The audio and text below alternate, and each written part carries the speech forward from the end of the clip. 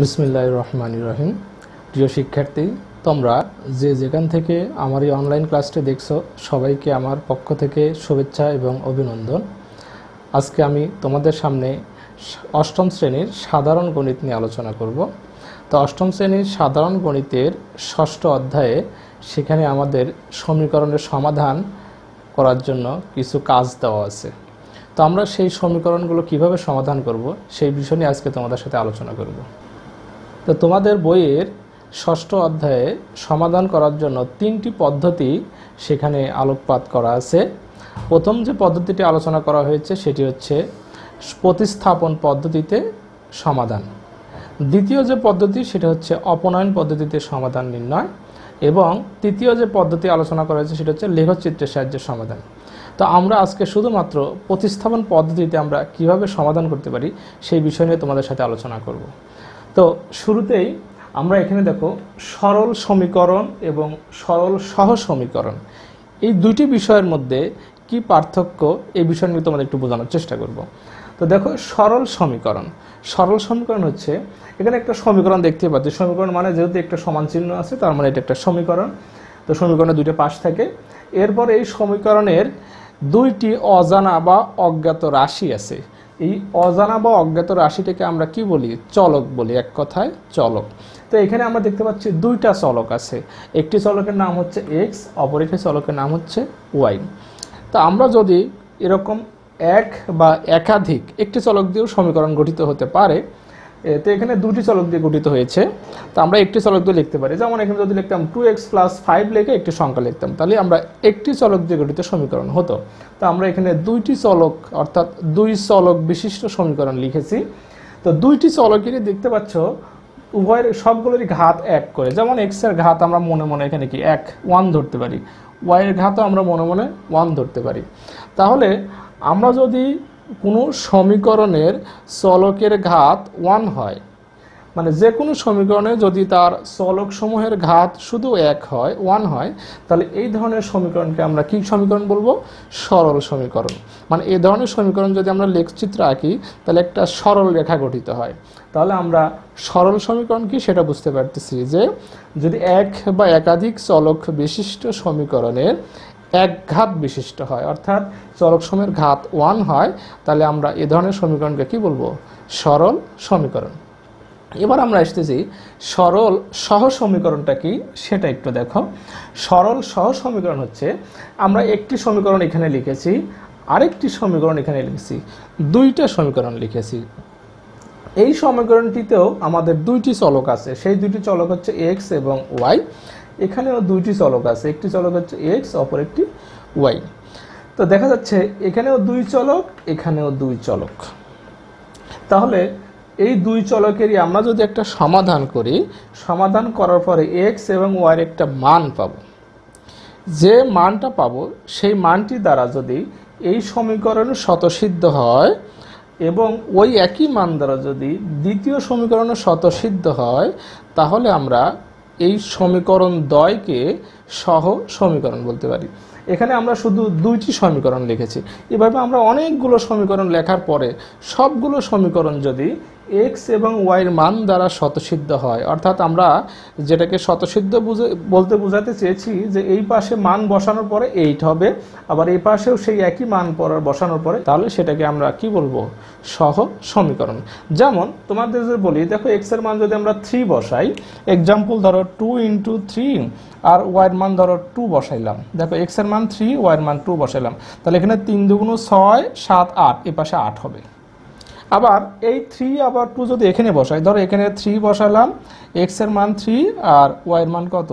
2 বসালাম, তাহলে এখানে দেখো এখানে কত হবে? 3 × 3 = 9, 9 থেকে 2 × 2 = 4 বাদ দিয়ে, 9 থেকে 4 বাদ দিলে 5, তার মানে এটা এই পাশে মিলে যায়। তার মানে একই মান দ্বারা দেখো 3, 3, 2, 2। তো এরকম যদি একই মান দ্বারা দুইটি বা তারও বেশি সমীকরণ যদি স্বতঃসিদ্ধ হয়, তাহলে এই ধরনের সমীকরণগুলোকে আমরা কি বলবো? সহ সমীকরণ। আশা করি আমরা সরল সমীকরণ এবং সরল সহ সমীকরণ এই দুটি বিষয়ের মধ্যে পার্থক্য বুঝতে পেরেছি। এবার তাহলে আমরা প্রতিস্থাপন পদ্ধতিতে কিভাবে আমরা এই সরল সহ সমীকরণগুলো সমাধান করি সেই বিষয় নিয়ে তোমাদের সাথে একটু আলোচনা করব। তো চলো আমরা শুরু করি। তো শুরুতেই আমরা বোর্ডে দুইটি সরল সহজ সমীকরণ দেখতে পাচ্ছি। এই সরল সহজ সমীকরণ দুইটি আমরা এখন সমাধান করব প্রতিস্থাপন পদ্ধতিতে। সমাধান করে x এবং y এর মান বের করব বা মান নির্ণয় করব। তো প্রথমেই আমরা এই সমীকরণ দুটি নাম রাখতে চাচ্ছি। যেমন প্রথম এই সমীকরণটার নাম দিলাম এটা 1 নাম্বার সমীকরণ, দ্বিতীয়টার নাম দিলাম হচ্ছে 2 নাম্বার সমীকরণ। এবং 1 এবং 2 নাম্বার সমীকরণ থেকে প্রথমে যে কাজটা করতে হবে, এটা আমি 1 নং অথবা 2 নং যেটা ইচ্ছা যে কোনো একটি সমীকরণ হতে পাই কথাটি বলতে পারি। যেমন ধরো আমি 2 নং হতে পাই কথাটা একবার লিখে নিচ্ছি। 2 নং সমীকরণ ছিল আমাদের এইটা, কিন্তু দেখো আমি ওয়াইটাকে এখানে ফিক্সড রাখলাম, তারপরে কি ছিল 8 রাখলাম। এই 2xটা প্লাস 2xটা যদি আমি রাইট সাইডে পাঠিয়ে দেই তাহলে কি দাঁড়ায় -2x। এটা একটা আমি সমীকরণ নাম দিলাম, এটা নাম দিলাম হচ্ছে 3 নম্বর সমীকরণ। এখন যেহেতু আমরা বলেছি 2 নং হতে পাই, সুতরাং এই y এর এই মানটা রিপ্লেস করব হচ্ছে 1 নং এ। যদি আমরা বলতাম 1 নং হতে পাই তাহলে 2 এ রিপ্লেস করতাম। তাহলে খেয়াল করো 2 নং হতে পাই বলেছে, এটা হতে পাই বলছি, তাহলে এটা গিয়ে এটাতে বসবে, 1 নং এ বসবে। তাহলে আমরা কি বলবো 1 নং সমীকরণে y = 8 - 2x বসাই। তো আমরা এখানে কখনোই y এর মান বসাই এই কথা বলবো না। তোমরা অনেকে হয়তো ভুলে বলতে পারো যে y এর মান বসাই। আসলে আমরা y এর মানটা এখনো পাইনি, কেননা দেখো রাইট সাইডে চলক আছে। আমি যদি x এর এই চলকের মান ইচ্ছা মতো প্রতিস্থাপন করি তাহলে y এর অনেকগুলো মান বের হবে। সুতরাং আমরা এখানে y এর মান এখনো পাইনি। ঠিক এইভাবেই লিখব, y = যা পাবো তা লিখব। এরপরে দেখো তাহলে আমরা কি করব, এবার এই জায়গায় y = এটা 1 নং এ বসাই এখানে।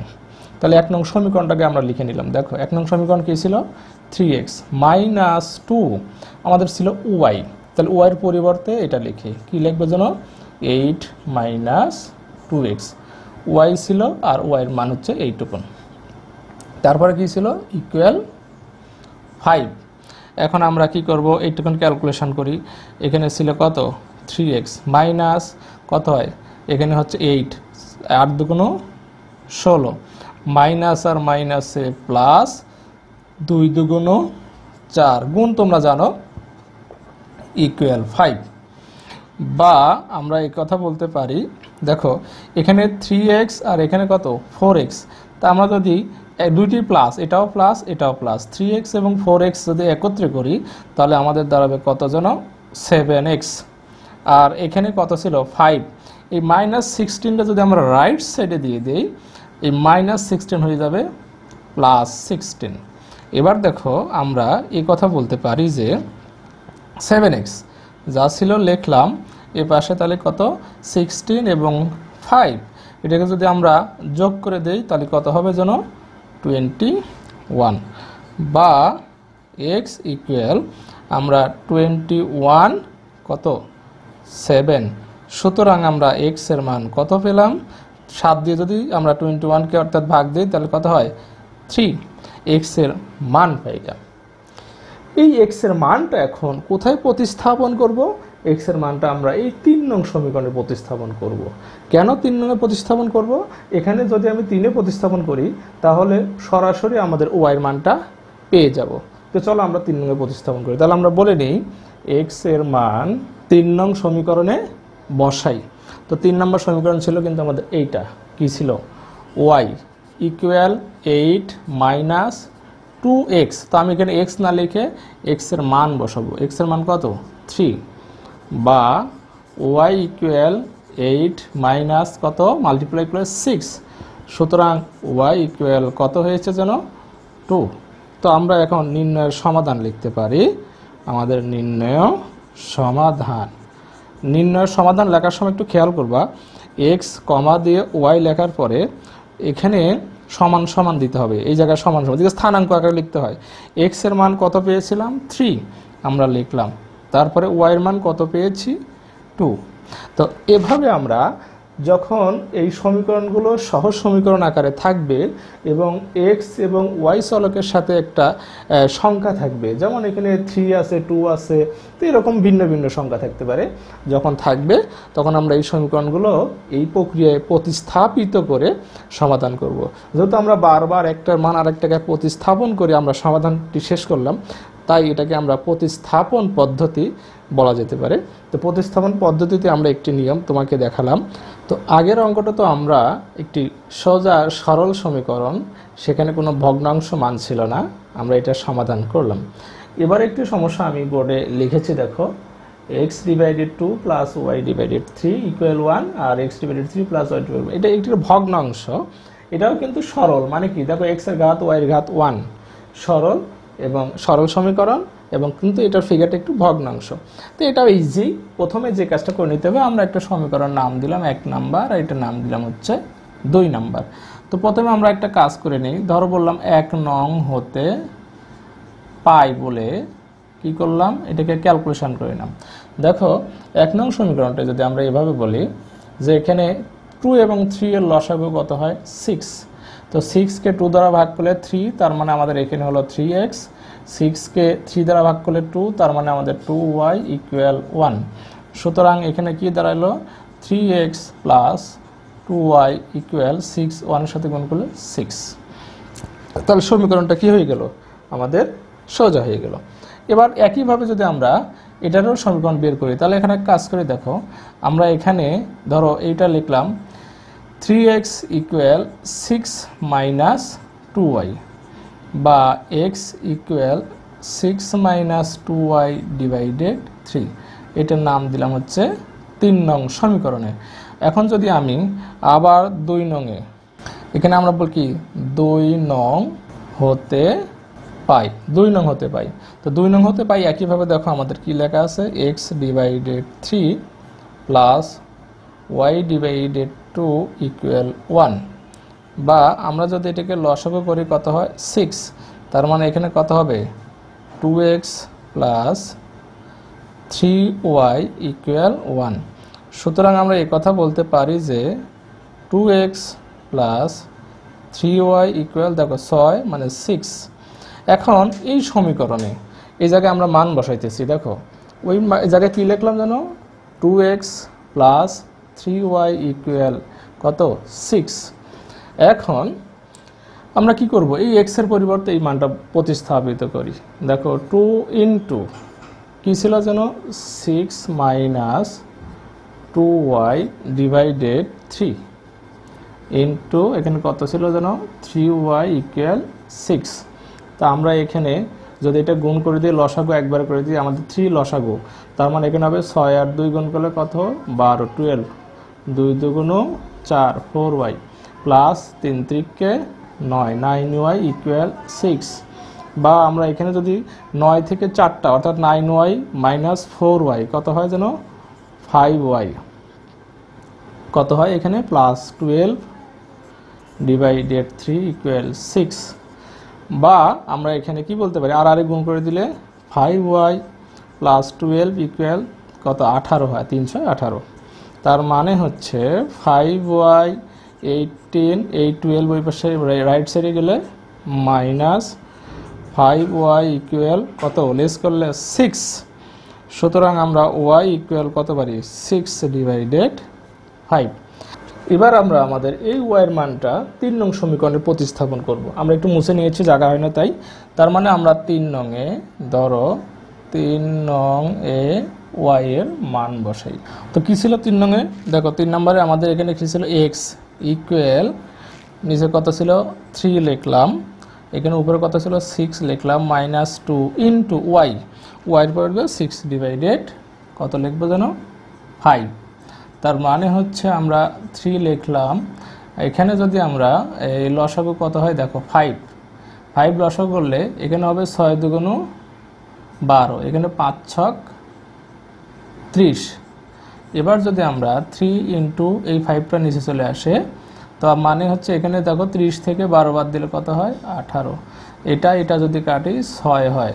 তার মানে হচ্ছে কত দাঁড়াইলো x সমান 6 ডিভাইডেড 5, তার মানে আমরা কত পাইলাম? x এর মানও 6/5। সুতরাং আমরা এই কথা বলতে পারি যে নির্ণেয় সমাধান। তার মানে আমাদের সমাধান কখনো ভগ্নাংশ আসতে পারে। তোমাদের মধ্যে অনেকেই দেখেছি সমাধানে গিয়ে যখন ভগ্নাংশ মান আসে নিজেরাই আনইজি বোধ করে, মনে করো যে অঙ্ক বোধ হয়নি। না, মোটেও না, আসতে পারে। তোমার ক্যালকুলেশন ঠিক, তোমার সমাধান বের করা ঠিক। এবারও আমরা আরেকটি সমাধান তোমাদের জন্য এখানে আমি লিখে রেখেছি। দেখতে পাচ্ছ এখানেও এক চলক বিশিষ্ট সমীকরণ, দুই চলক বিশিষ্ট সমীকরণ, তবে একঘাত বিশিষ্ট সরল সহ সমীকরণ। তো এখানে আমরা এ এবং বি, দেখো আমাদের আগের অঙ্কগুলোতে একটা নির্দিষ্ট সংখ্যা ছিল, কিন্তু এটাতে কিন্তু সংখ্যা নেই। এটা কি আছে? এ এবং বি আকারে আছে। তো আমাদের এক্স এবং ওয়াই এর মানও এ বি আকারেই বের হবে, কিন্তু আমাদের একটু মানগুলো প্রতিস্থাপন এটা কিভাবে করতে হয় সেটা একটু আমরা তোমাদের সাথে দেখব। তো প্রথমে আমরা বলছি যে দুইটা সমীকরণ নাম দিয়ে রাখি। এটা 1 নম্বর সমীকরণ, এটা হচ্ছে 2 নম্বর সমীকরণ। তো আমার ইচ্ছা আমি ধরো 1 নং সমীকরণ হতে পাই, এটাই বলতেছি যে 1 নং সমীকরণ হতে কি করলাম? পাই। তো 1 নং সমীকরণে ধরো আমি এখানে এ এক্সটা রেখে দিলাম, তাহলে A B minus A B ওয়াইটা ওই পাশে গেলো প্লাস বি ওয়াই। তো আমরা একটা কাজ করি, এক্সটাকে ফ্রি করি, অর্থাৎ এক্স ইকুয়াল আমরা এই কথা লিখতে পারি, এই এটা ভগ্নাংশাকারে হরে লিখলাম, আর এটা A B plus B Y, এটা নাম দিলাম আমি 3 নং সমীকরণ। তো যেহেতু আমি 1 নং হতে পাই বলেছি, তাহলে এক্স ইকুয়াল এটা আমি 2 এ বসাবো। তার মানে আমরা 2 নং এ, তো 2 নং সমীকরণে এক্স সমান সমান কি বসাবো? A B plus B Y divided এ বসাই। প্রশ্ন হচ্ছে আমরা 2 নং সমীকরণে গিয়ে যেখানেই এক্স পাবো সেখানেই এইটা বসিয়ে দিব। তো আমরা 2 নং সমীকরণ লিখতেছি। 2 নং সমীকরণ ছিল প্রথমেই বি, তারপরে এক্স, এক্স মানে হচ্ছে এই কথাটুকু লিখতে হবে আমরা। তাহলে এক্স মানে হচ্ছে A B plus B Y divided A minus A Y equal A B. তো প্রথমে আমরা এখানে লসাগু সেরে নেই। এখানে এ এবং এর নিচে মনে মনে 1, তার মানে লসাগু হচ্ছে এ। এবার এখানে বি গুণ দিই, এ বি আর বি গুণ করলে A B square plus B R B Y গুণ করলে হয় হচ্ছে বি স্কোয়ার ওয়াই মাইনাস, যেহেতু লসাগু এ ছিল, এ দ্বারা এর সাথে গুণ করলে কি হবে যেন? এ স্কোয়ার ওয়াই, আর এখানে কি ছিল? A B. এবার আমরা দেখো এখানে যা ছিল তা লিখলাম কি যেন? A B square plus B square Y minus A square Y equal, আর গুণ করে দিই, এ বি এর সাথে গুণ হয়ে যায়। এটা কি? হরটা এপাশে গুণ হয়ে গেল, তার মানে এ এবং এ গুণ করলে এ স্কোয়ার বি। বা আমরা এই কথা বলতে পারি, দেখো যাদের সাথে ওয়াই আছে তাদেরকে এক পাশে রেখে দিব, বাকিগুলো এক পাশে করে নিব। যেমন এখানে আমাদের ছিল কি? B square Y minus A square Y equal A square B, R A B square ওই পাশে দিলে কি হয়? Minus A B square. তো এই সমীকরণ থেকে আমি যদি এখন খেয়াল করো, এই ওয়াই, এখানে ওয়াই আছে, এখানে ওয়াই আছে, আমি ওয়াইটা কমন রেখে দিলাম। ওয়াই যদি কমন রাখি থাকে হচ্ছে বি স্কোয়ার মাইনাস এ স্কোয়ার, আর ওপাশে দেখো আমরা যদি এ বি কমন রাখি তাহলে থাকে হচ্ছে এ মাইনাস বি। বা এই কথা বলতে পারি ওয়াই ইকুয়াল উপরে হচ্ছে A B A minus B, নিচে কি ছিল? বি স্কোয়ার মাইনাস এ স্কোয়ার। বা বি, এখানে আমি একটু কাজ করে নেব। দেখো এ বি লিখলাম, আমি এখানে এটা সূত্র ফেলতে আগে নিচে সূত্র ফেলে নেই। দেখো বি স্কোয়ার মাইনাস এ স্কোয়ার মানে হচ্ছে আমরা একবার বলতে পারি B plus A B minus এ, আর এখানে যদি আমি একটা মাইনাস কমন নেই তাহলে বিটা সামনে আসবে, এটা পরে যাবে, কারণ মাইনাস দ্বারা গুণ করলে কি হবে? বা এ আবার সামনে, বি পরে চলে যাবে। তাহলে B minus R A B minus যদি আমরা রিমুভ করে দেই তাহলে ওয়াই এর মান দাঁড়াইলে হচ্ছে minus A B divided B plus এ, বা এ প্লাস বি আমরা বলতে পারি। আচ্ছা, এখন ওয়াই এর মানটা তো পাইলাম, এক্স এর মান তো লাগবে নাকি? তো এক্স এর মান যদি আমরা বের করতে চাই তাহলে এই যে 3 নম্বর সমীকরণ, এখানে 3 নংয়ে আমরা কি করব? 3 নং সমীকরণে ওয়াই এর মান বসাই। এবার মান বলা যাবে, ওয়াই এর মান বসাই।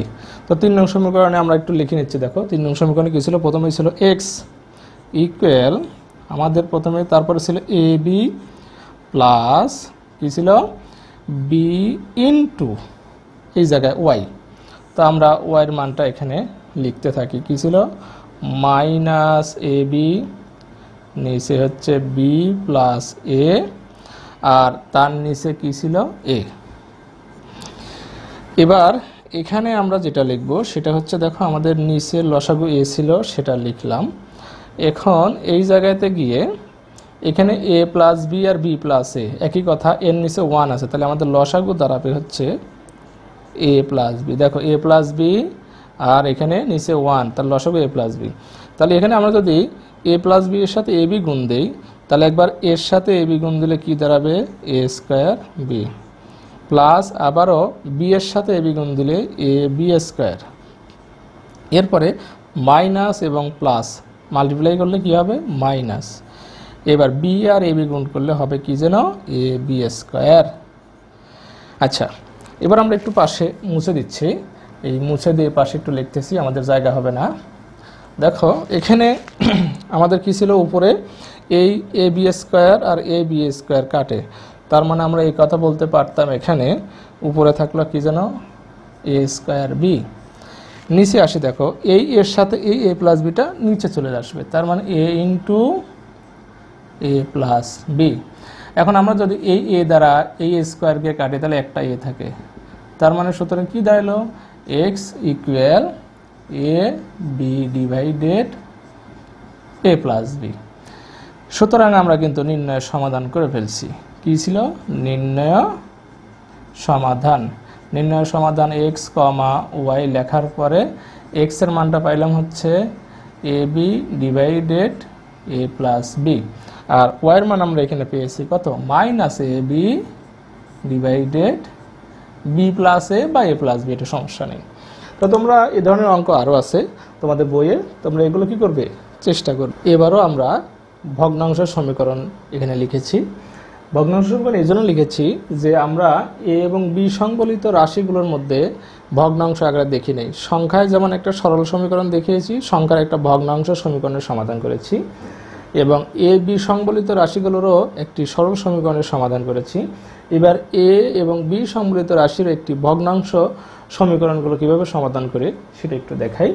তো প্রথমেই আমরা কি করতেছি, এটা সমীকরণ নামকরণ করলাম 1 নাম্বার, এটা নাম দিলাম হচ্ছে 2 নাম্বার সমীকরণ। তাহলে আমরা প্রথমেই 1 নং হতে বা 2 নং হতে এটা বিষয় না, 1 নং সমীকরণ হতে পাই। তো 1 নং সমীকরণে ধরো আমি যে কোনো একটা অংশ রাখি, ধরো এখানে এটি ঠিক স্থির রাখলাম, তাহলে আমরা যদি বি বাই ওয়াইটা রেখে দেই এ বাই 2 প্লাস বি বাই 3, এটা যদি আমরা রাইট সাইডে দিয়ে দিই মাইনাস এ বাই এক্স, তো এটার নাম দিলাম ধরো আমি 3 নং সমীকরণ। এবার 2 নংয়ে দেখো যেহেতু আমরা 1 নং হতে পাই বলেছি, তাহলে 2 নং সমীকরণে কোন বসাই এটা বসাই, অর্থাৎ যেখানে বি বাই ওয়াই পাবো বি বাই ওয়াই এর জায়গায় এ by 2 plus B by 3 minus A by x, অর্থাৎ এই যে এখানে ধরো বি বাই ওয়াই আছে 2 নং সমীকরণে, এইটার মানটা আমরা এইটুকু বসাই দেবো সেখানে গিয়ে। তো বসাচ্ছি আমরা প্রথম অংশটা ছিল এ ডিভাইডেড এক্স লিখলাম, মাইনাস ছিল ব্র্যাকেট দিলাম। তো বি বাই ওয়াইয়ের পরিবর্তে এটা লিখে নিই, কী ছিল যেন এ ডিভাইডেড 2 বি ডিভাইডেড 3 মাইনাস এ ডিভাইডেড এক্স, অপর পাশে ছিল কি এ বাই 2 মাইনাস বি ডিভাইডেড 3। তো আমরা এখানে কি করি ব্র্যাকেট উঠিয়ে দেই এ বাই এক্স, ব্র্যাকেট তুলে দিলে কি হবে মাইনাস এ ডিভাইডেড 2 মাইনাসে প্লাসে মাইনাস বি ডিভাইডেড 3 মাইনাসের মাইনাসে প্লাস এ ডিভাইডেড এক্স, এই পাশে ছিল যা আমরা এটা কি করলাম লিখে নিলাম। তার মানে আমরা এক কাজ করি, দেখো এক্স সংবলিত রাশিগুলো 2টা আছে, এটাও যা এটাও তা, এ বাই এক্স এটাও প্লাস এটাও প্লাস, তার মানে একই জিনিস 2টা আছে, তাহলে আমরা কি 2 ইন্টু এ বাই এক্স লিখতে পারি। এরপরে বাকি রাশিগুলো এক পাশে পাঠিয়ে দিই, দেখো এ by 2 minus B by three, এইটা যা ছিল তা আমরা এখানে লিখলাম। লেখার পরে এটা মাইনাস এ বাই টু ওই পাশে গেলে plus A, R minus B by three ওই পাশে গেলে প্লাস বি ডিভাইডেড থ্রি। দেখো plus B divided three minus B divided three আমরা ভ্যানিশ করতে পারি। তার মানে কি থাকে, এ পাশে থাকে হচ্ছে টু ইন্টু এ ডিভাইডেড এক্স ইকুয়াল, এখানে দেখো এ ডিভাইডেড টু, এই দুইটা, এই একটা দুইটা, দুইটি প্লাস, তার মানে টু ইন্টু এ ডিভাইডেড টু। এখন আমরা তার মানে কি বলতে পারি, টু এ ডিভাইডেড এক্স, টু এ ডিভাইডেড টু, টু এ যদি আমরা লব থেকে সমীকরণের উভয় পাশ থেকে বাদ দিই, তাহলে এখান থেকে one by x one divided two, সুতরাং আর গুণন করলে এক্স ইকুয়াল টু। এখন আমরা এক্স এর মান যদি 3 নং সমীকরণে বসিয়ে দিই, এই যে আমাদের 3 নং সমীকরণে, তার মানে 3 নং সমীকরণে কি করতেছি, এক্স এর মান বসাই। তাহলে আমরা এক্স এর মান বসাইলে কি পাই, 3 নং সমীকরণ ছিল হচ্ছে বি ডিভাইডেড ওয়াই ইকুয়াল এ divided two plus B divided three minus এ ডিভাইডেড, খেয়াল করো এ ডিভাইডেড এক্স, তো এক্স না লিখে আমরা এক্স এর মান লিখলাম। তাহলে দেখো মাইনাস এ ডিভাইডেড টু আর এ ডিভাইডেড টু কাটে, তাহলে এখানে কি থাকে বি ডিভাইডেড ওয়াই, আর এখানে থাকে বি ডিভাইডেড থ্রি। লব থেকে বি বি বাদ দিলে one divided Y one divided three, সুতরাং আমরা কি বলতে পারি ওয়াই ইকুয়াল থ্রি। তাহলে আমরা কি বলতে পারি, নির্ণয় সমাধান 2 3, বা আমরা এক্স কমা ওয়াই দিয়ে সমান সমান 2 3 লিখতে পারি। তো আশা করি আমরা আজকে যে 4 ধরনের বা 4টা ফিগারের 4টি অঙ্ক সমাধান করলাম, এগুলো তোমরা মনোযোগ সহকারে দেখেছো, এগুলো তোমরা খাতায় উঠায় নিবে এবং বারবার প্র্যাকটিস করবে। আর এই ধরনের যেই সমস্যাগুলো আছে সেগুলো তোমরা কি করবে, বারবার চেষ্টা করবে। আশা করি তোমরা যদি এগুলো বারবার করো, প্র্যাকটিস করো, তাহলে সব ধরনের, যে ধরনের সমাধানই হোক না কেন বা যে ধরনের সরল সহ সমীকরণই হোক না কেন, তোমরা সমাধান করতে সক্ষম হবে। তাহলে আজকে এ পর্যন্তই, সবাই ভালো থেকো, সুস্থ থেকো, আল্লাহ হাফেজ।